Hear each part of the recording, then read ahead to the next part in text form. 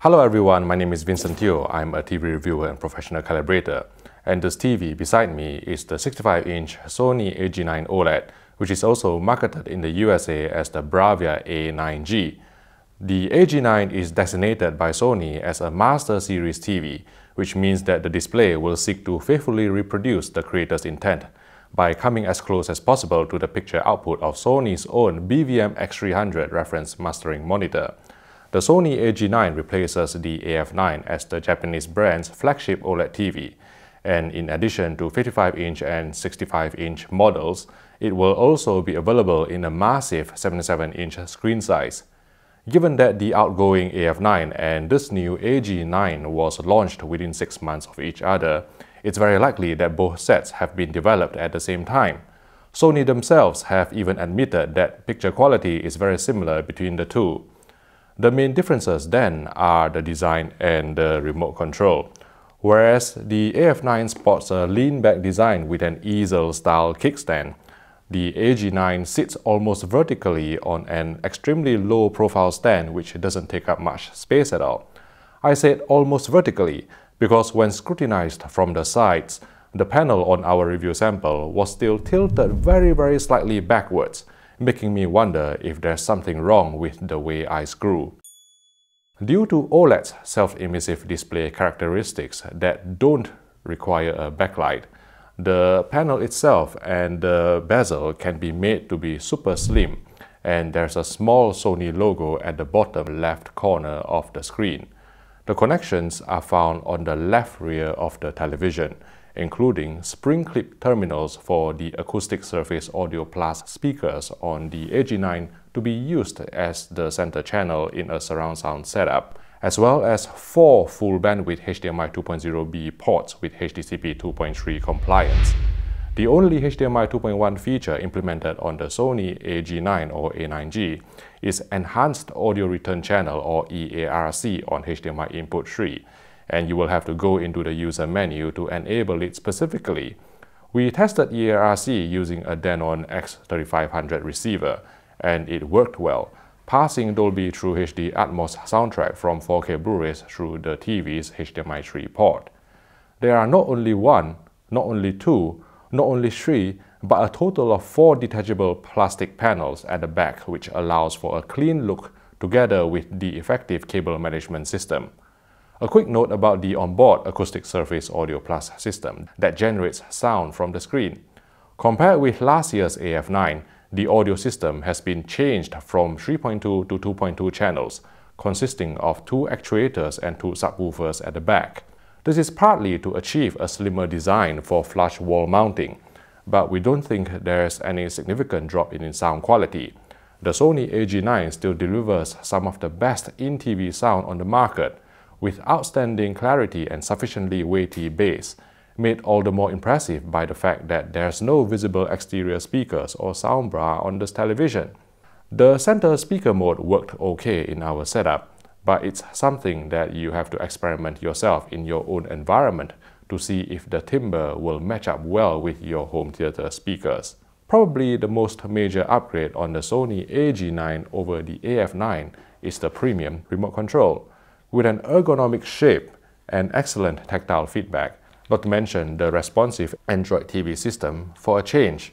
The remote is an absolute joy to use. True story.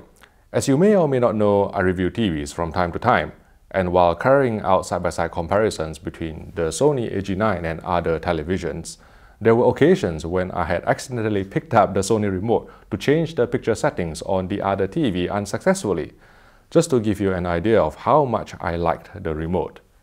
Sony has decreased the amount of installed memory from 4 GB on the AF9 to 2.5 GB on the AG9, but the Android TV platform still feels very fast and responsive for me to navigate the apps and into the user menu and picture settings.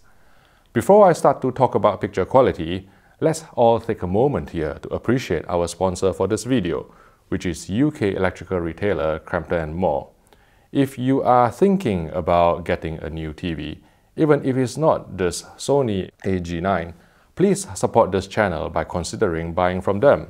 Call Crampton & More on 01302 365760 and ask for Richard. Mention HDTV test and he'll take care of you with great price and service. Thanks again for your support. All OLED TVs can produce true blacks owing to pixel-level light control. It's the area just above black that has proven challenging for various TV manufacturers to render in an artifact-free manner. Sony OLEDs generally suppress near-black quantization noise and macro-blocking artifacts better than most other TV brands, and the same applies to the Bravia A9G too, as you can see in the scene from Father Brown, which is captured off-air.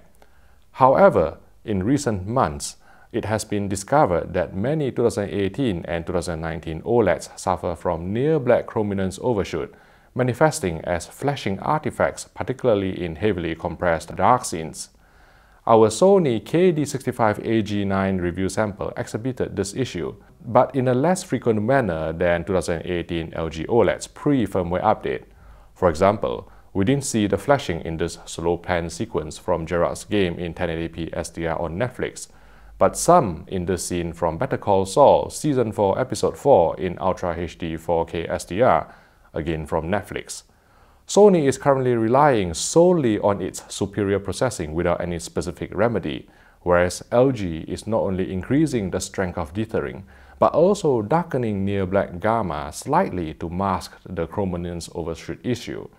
So if you examine closely on a very dark scene, an LG C9 would present more static dithering noise and look a tad darker than the Sony AG9, but the Sony would be a bit more prone to near-black flashing.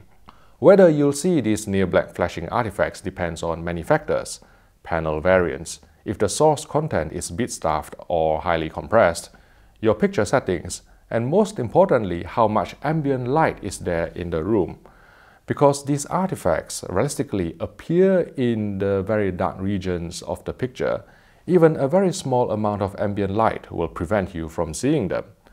What I'm trying to say is, yes, the Sony AG9 is affected by near-black chrominance overshoot, but it's unlikely that you'll spot them in real-life content due to Sony's originally excellent near-black handling, together with other factors I listed. In my opinion, Sony probably won't even contemplate darkening near-black gamma to mask this issue, because the whole point of Master series is to match the BVM X300 mastering monitor, and making the picture darker, however slight, will be steering away from that goal. Which brings us to color accuracy. We used the Kalman for Bravia app to unlock two further picture modes, Custom for Pro 1 to be used for day mode calibration, and Custom for Pro 2 for night mode calibration. After calibrating using Kalman AutoCal, color accuracy was excellent on our Bravia AG9 review unit, as you can see from this challenging Color Checker SG chart where 140 color patches were measured. Average delta error was only 1.13, with no measurement exceeding the humanly perceptible threshold of delta error 3. Translated to layman's terms, all colors, including skin tones, will look natural and realistic. For example, in the scene from Skyfall where James Bond meets Q in the National Gallery. Bright uniformity was incredibly clean when checked with full-field gray slides, with no sign of bending, dirty screen effect or color tinting, meaning that you can watch sports and play games happily without being distracted by such issues. Unfortunately, our review sample exhibited some vignetting, particularly on the left side of the screen, when displaying full-field slides just above black. So in this very dark sequence from Harry Potter where Voldemort's army gather on a hilltop, you can see some shadow detail missing from the extreme left edge of the picture, compared with another OLED television with better dark uniformity. As with any OLED TV you buy from any brand, there's still going to be some panel lottery that even Sony's factory Mura compensation techniques couldn't address. You may have better luck with your own AG9 or A9G, but as I calibrate more of these televisions for customers, I will be able to report on whether this vignetting is limited to our review sample or not. While uniformity can vary from one unit to another, what you can take to the bank is Sony's class-leading motion and video processing. Even with motion flow disabled, slow panning shots in 24 frames per second movies, both in SDR and HDR, were handled smoothly without any sign of telecinic judder. Should you choose to engage motion interpolation, Sony's technology is less likely to incur interpolation artifacts than other TV brands. That said, there's still room for improvement for Sony's motion flow and film mode implementation, not only on the AG9 or A9G, but also on all Sony TVs with the X1 Ultimate chipset. First, the default motion flow and film mode settings in the most accurate picture modes, that would be Custom or Custom for Pro 1 or Custom for Pro 2, would introduce the occasional stutter in 50Hz news broadcast we get in the UK and Europe, especially those with mixed edits. Fortunately, this can be eradicated with the correct settings.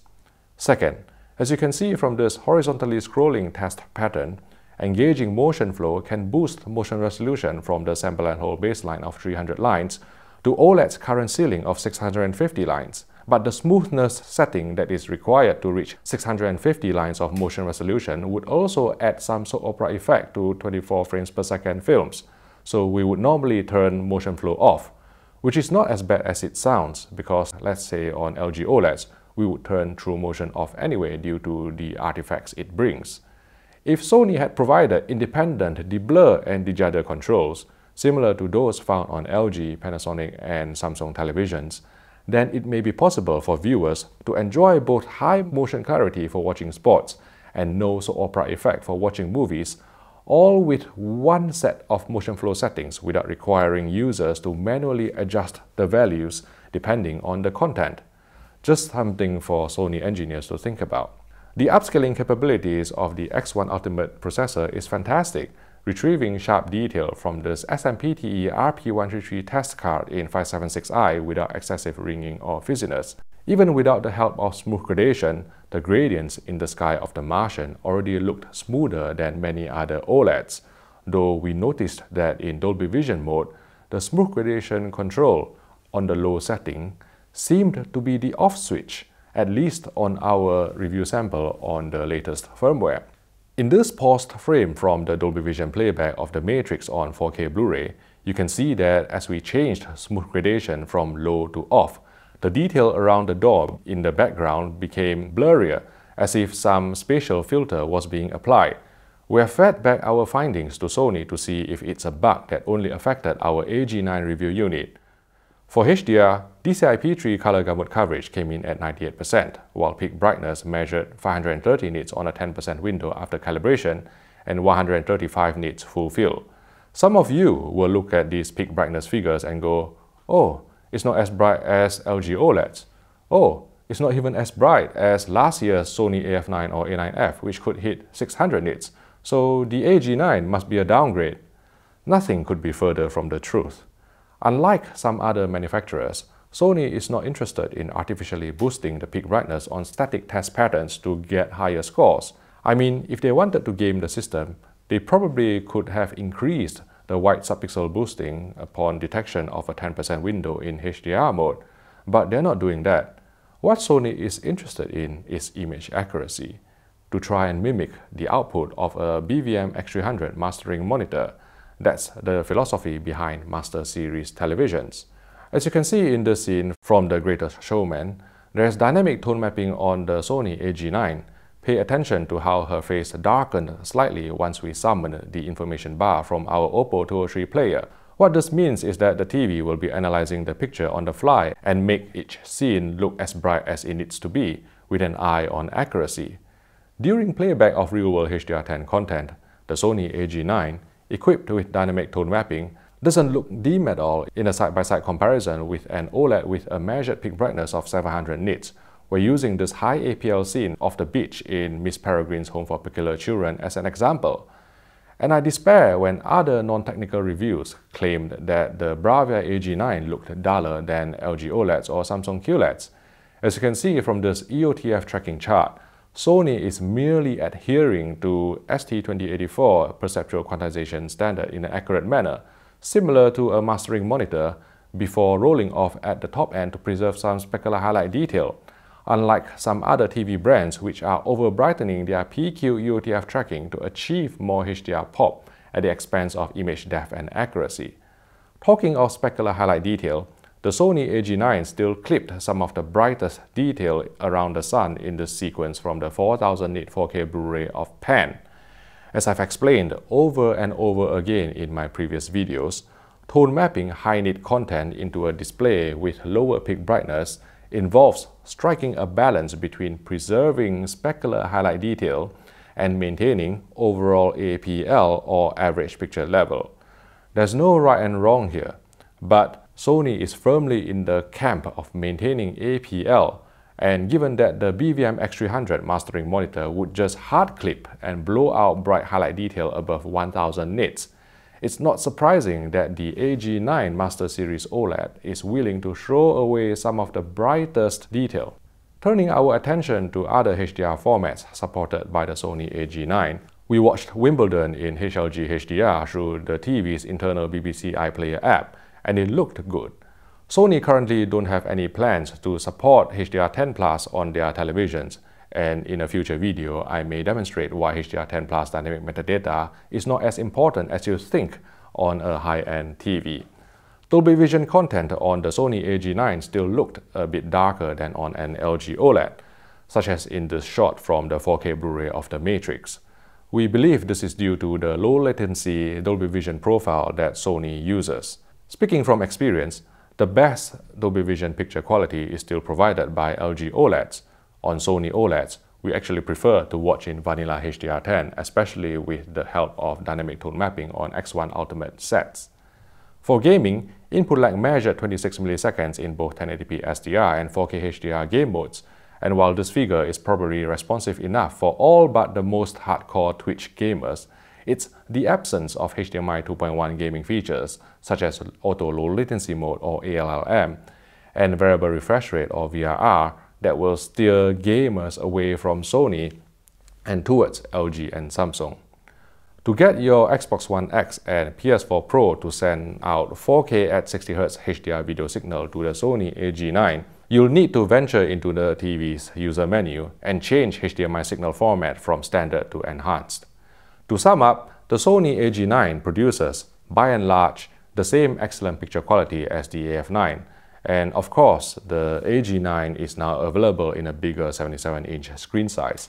Sometimes, especially in a digital world where there's information overload, it's very tempting for us to take measurements at face value and go, right, the AG9 has lower peak brightness and less memory than the AF9, so it must be a downgrade.